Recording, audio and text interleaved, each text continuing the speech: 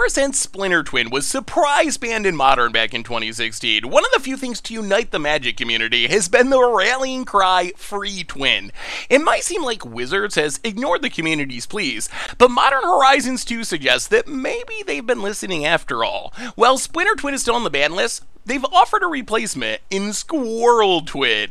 What made Splinter Twin so powerful? It was a 2-card combo involving a 3-drop and a 4-drop that made infinite 1-powered creatures.